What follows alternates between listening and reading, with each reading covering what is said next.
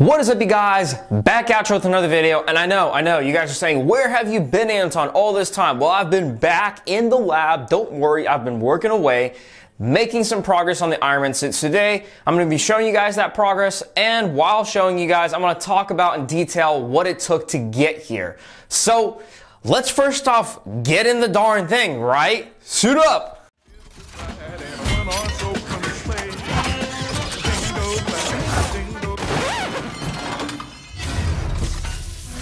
Come on.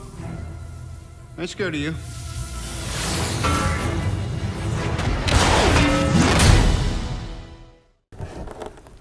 That's right, guys. It's fully wearable. Hopefully you can hear me under all this mess of plastic. Now, what it took to get here. Let's start with the legs. As you can kind of see in the frames, yeah, I can fully walk around in this. There is some mobility. I can kind of bend my legs. There's definitely some clanging and scratching that you can hear. But for the most part, it's not terrible. It was a lot worse before. And thankfully, I don't have terribly too much armor pinching. Now, the first issue that I had was scaling. And a lot of you guys also that are trying to complete this project will have issues scaling. The way I went about it is printed 100% and I started trimming stuff. And so I started trimming around the thighs. I did about an inch increments. I've done so far 2 inches. I'm 5'8" on a good day. This is scaled for a 6-foot model person. It doesn't look awful where I cut it off. It does give me the increased mobility that I was looking for, but the legs aren't fully bendable like I want them to be. I mean, I can lift my legs a little bit, I can kind of shake them around, but I'm not really able to sit down or walk upstairs. I definitely want to eventually be able to get the mobility to where I can sit down or walk up the stairs. But this is promising progress. I'm really happy with where I got the results. And as you can see, I still haven't fixed the shoulders. I need to get on that. I'm just being procrastinating and lazy. Now, the other part was not the thighs themselves, but the calves. For some reason, the files, which are used from Do3D, if you want to use these files yourself, link is down in the description. Have a discount code, helps me out a little bit. Helps you out, you get some percentage off. But they're formatted where there's a whole bunch of space on the side of the thighs, and it makes no sense why it drags on the ground, so I cut those off. I mean, the feet are just obnoxiously giant on this. They're like clown feet. I did start, as you can see, everything is chrome painted completely, you know, all around the back and everything. The seams are much better. I did work on the seams a lot, so that was a lot of wood fill, Bondo, sanding, as well as, you know, just the harness itself and that system.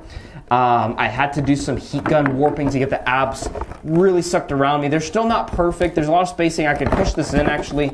It's sticking away from the Velcro. There we go, much better. So it's getting closer.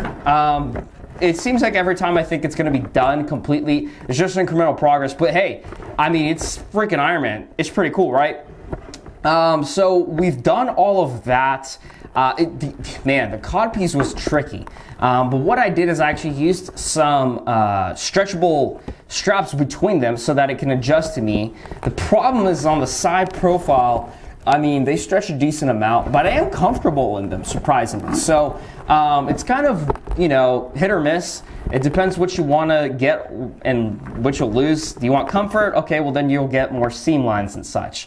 I also added felt tape for some of the parts, not all of them. So it sounds less like Plastic Man, some bang around, okay, the shoulders do.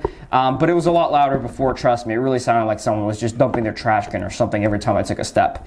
I love the progress. I'm really happy. I do need to do, obviously, electronics, but this suit is, you know, it's proof of concept, to say the least. You can walk around in it. It's basically there. I'm probably going to start doing some more paint jobs, some testings, and work on the helmet. Speaking of which, why don't I put on the helmet and show you guys the full suit all together?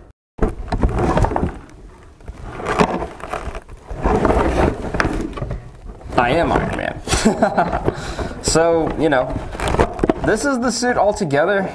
There's a lot more work to do, but To get a CGI thing in real life, I'm very happy with the results. I think they look pretty cool. I hope you guys think they're pretty cool as well. And hey, go check out my other videos for sure if you want to look at some tutorials and see how I got here. Let me get out of this helmet before I keep talking because you probably can't hear half of what I'm saying here. So overall, that's basically the progress. I've had, you know, side plates and all of that. It took a lot to get to it to this point. So what's next on the agenda? Basically, I need to get this thing a lot more mobile and a lot more quiet and a lot better seams. Just basically minor improvements here and there before this thing feels like a functional costume. It seems like a costume that you can look at and see, but other than being a statue, it doesn't seem very functional to me at this point. So to get there, we're definitely going to have to add a lot of Velcro. Definitely going to have to trim some parts some more. I'm definitely going to have to add some platings underneath and such. Maybe do a little creative stuff on the harnessing. Obviously fix the shoulders, but they're not too awful as long as you're not, you know, raising your hands like you don't care all the time. The legs, they're still too long for me. You guys can't see it in this shot, but I'm not able to bend them as much, so I'm gonna have to creatively trim those so they still look good, but I'm still able to bend and actually move around them and go up and down stairs, because that's really important, especially to conventions when you go there. You know, if you got stairs and you can't do that, well, that's not good. That's really, really not good. So I'm going to be working on that. On the side, I will actually start working on the paints. I expect some of it to start scuffing and scratching, but I think I've got the good two paints that will work together really well. I figured out the three colors, basically, you know, the standard reds, blacks, and golds. Obviously, since I painted those all in chrome and it looked like MK2 or something like that. I know it reacts pretty well with this paint. It's still a little tricky. So it's gonna look pretty cool. Then we're gonna, while I'm doing that, you know, start some tweaks and all that. And then the electronics as well. I do have a second helmet I'm functionally working on.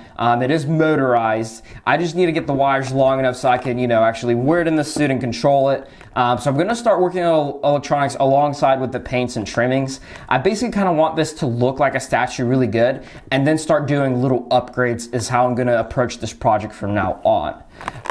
And definitely the lights in the arc reactor and obviously the pulse reactors is kind of one of my priorities with the electronics and motorizing of the helmet, so I can comfortably wear it the whole time, open and close the faceplate, no problem. Because the other one, it's very, very difficult to open and close when you're in the suit. There you have it, guys. There's your Iron Man update. Let me know what you guys think in the comments down below. What do you think he is good in the suit? What's bad? You know, comments and criticisms, I'll take them all. And hey, while you're here, go check out my other videos. I got a whole bunch of cool content, not just Iron Man stuff. I do 3D printing, tutorials. I do just other kind of projects, creations. Go check them out. And hey, if you liked this video, enjoyed it, smash the thumbs up down below. Hit the sub button. It only takes 2 seconds of your time. You won't regret it. Great content, I promise you. And I'll see you guys in the next video.